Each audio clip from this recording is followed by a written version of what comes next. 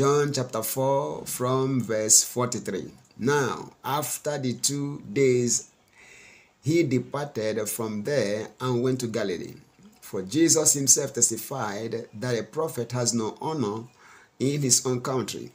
So when he came to Galilee, the Galileans received him, having seen all the things he did in Jerusalem at the feast, for they also had gone to the feast. So Jesus came again to Cana of Galilee, where he had made the water wine, and there was a certain nobleman whose son was sick at Capernaum. And when he heard that Jesus had come out of Judea into Galilee, he went to him and implored him, or begged him, to come down and heal his son, for he was at the point of death. Then Jesus said to him, unless you people see signs and wonders, you will by no means believe. The nobleman said to him, Sir, come down before my child dies. There is nothing that is yours about to die that will die. In the name of Jesus Christ, I say nothing pertaining to you that is about dying shall die. All will live.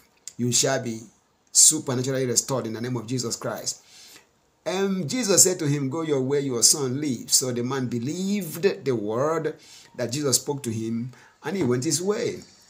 And as he was now going down, his servants met him and told him, saying, your son lives. Then he inquired of them the hour when he got better, and they said to him, yesterday at the 7th hour, 1 p.m., the fever left him.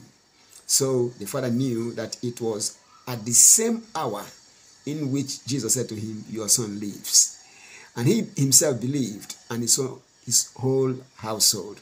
This again is the second sign, second miracle, second wonder Jesus did when he had come out of Judea into Galilee. The first one, he made water to become wine to solve the problem of a couple whose wedding wine just got finished. Christ worked a miracle of creating wine from water. Here we see him by the spoken word creating healing for the sick. Today, I want to speak over your life like Christ as his ambassador. That challenge that has given you pain is hereby declared brought to zero, nothing, cancelled, removed, destroyed, terminated in the name of Jesus Christ. That which has made you to shed tears privately is hereby declared terminated in the name of Jesus Christ. I declare that your son lives, your wife lives, your business is restored in the name of Jesus Christ. That which the enemy has put in all he has got to destroy, I declare that is rescued right now in the precious name of Jesus Christ. What the enemy has meant to be destroyed, I declare is set free from the wicked clutches of the adversary in the name of Jesus Christ. Your business is restored to flourish again. Your finances is restored. Your health is restored. That which the enemy has ordained to be destroyed is hereby declared restored in the name of Jesus Christ.